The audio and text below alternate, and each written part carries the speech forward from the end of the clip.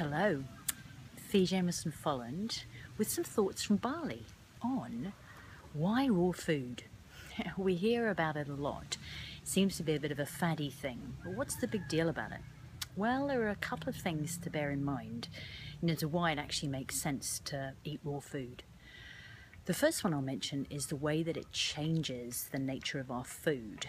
So when it comes to the goodies inside our food, let's start with protein.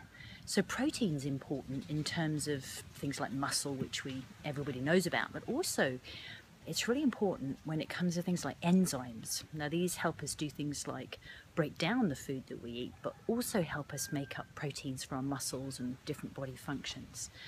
Now when something is not raw, in other words, it will have been heated above 42 degrees. So believe it or not, you can actually get things like hot chocolate and dehydrated crackers, which are dehydrated and heated below 42 degrees. But above that point, it starts to affect and change the shape of these proteins so they're not able to do their job anymore or as well. The second thing is, especially if we're using water to heat something like boiling, we tend to leach out the vitamins and the minerals that are in there, but at the very least heating can affect the vitamins.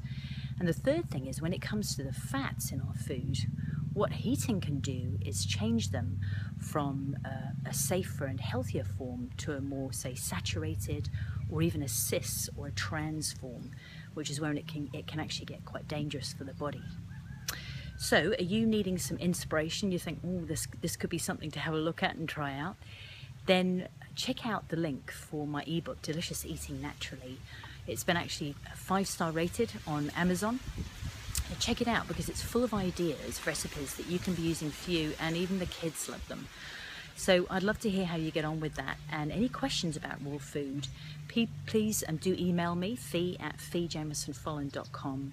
I would love to hear from you, or you're welcome to personal message me on Facebook. And have a good one.